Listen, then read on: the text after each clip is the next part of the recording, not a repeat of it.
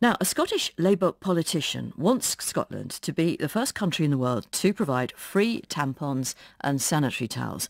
MSP Monica Lennon says the state should pay under her plan to tackle period poverty. Well, if you think about it, over the course of a lifetime, you are going to spend a lot of money, quite a lot of money, on your tampons and your towels.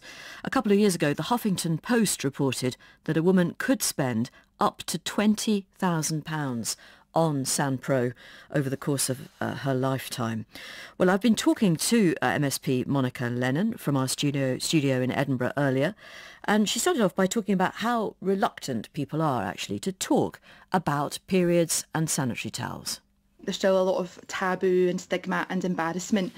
No one's really said, oh, don't be talking about this, but some people feel uncomfortable. And what I was quite concerned about last week was a food bank in the Paisley area, and the volunteers there were saying that the older women who come in who are needing some emergency packages, when asked about sanitary products, they get quite embarrassed, whereas the younger girls are a bit more relaxed about talking about it. So I just think there's a wider issue there around women's health and women's bodies. So what has been encouraging is men and women across the political spectrum in the Scottish Parliament have agreed to work with me to set up a cross-party group to look at women's health more widely. Right. The cost of sanitary towels, it's about £2 for 20. You can pay a lot more, you can pay a little less, and it can be up to £4 for tampons, depending on whether or not they got applicators, depending on, I mean, all sorts of gobbledygook is written on the packets of these things, of course.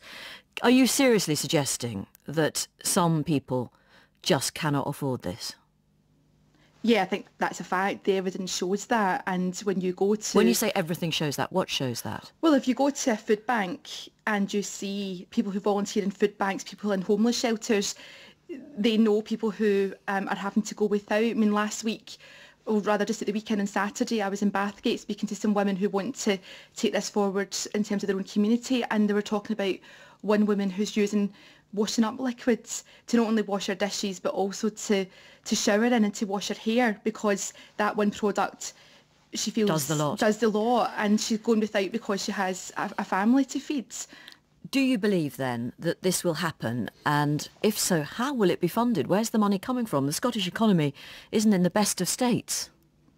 Well, Scotland, like the rest of the UK, is a wealthy country. I'm really encouraged and optimistic. The current deficit apparently is £16 billion. Well, in terms of do I think it will happen, the next stage will be stage one, and there'll be a big public consultation, and that's when we actually hear the voices and experiences of women and girls, and I think that will then determine, you know, what options we look at. But in terms of public health... Well, you must have some idea of how it's going to be funded.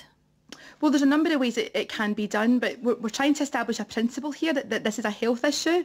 You could also question the sanitary protection manufacturers who make a colossal amount of money, sky-high profits off the back of basically bits of cotton wool. Yeah, I mean, it's a very commercial industry, but I think there's a point there in terms of how they interact with schools. I'm aware that some of the companies do provide education packs, so perhaps there are opportunities there, and perhaps there's a role in how they engage in it and how they make their products.